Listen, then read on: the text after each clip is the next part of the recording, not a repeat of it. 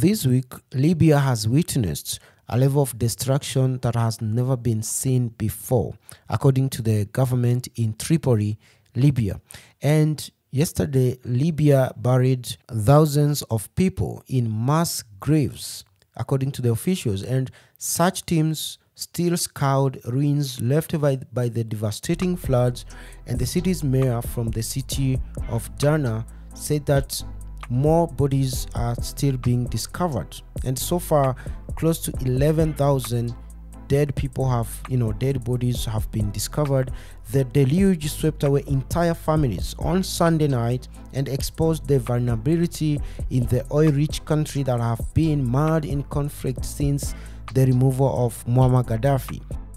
The flooding and the devastation were caused by this strong Mediterranean storm.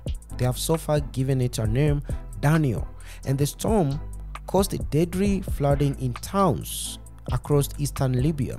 But the worst hit town was the city of Derna, because in this city there are dams, 2 dams nearby, and the walls of these dams could not hold the weight of this flood water. So the walls were breached and the water came downstream to the villages below. And that's how they ended up with entire families being, killed by these floods, according to the mayor. But it also points to something else: corruption. Libya, unlike before Muammar Gaddafi, has become a very corrupt country. According to the government in Tripoli, they had allocated 2 million euros to do reinforcement and repair to the dam's walls.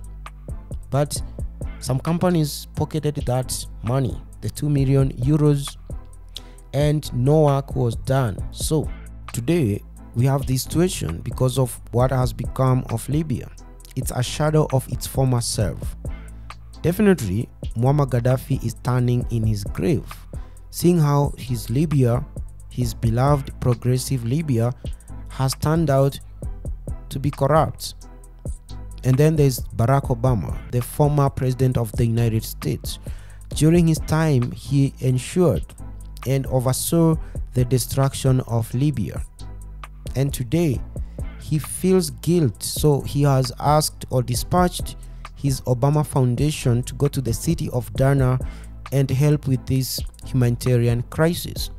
He tweeted about it, asking people to donate so that they can help the people of Derna because of what has become of Libya. Now, I don't know whether it's mockery or guilt, but he's asking people to donate.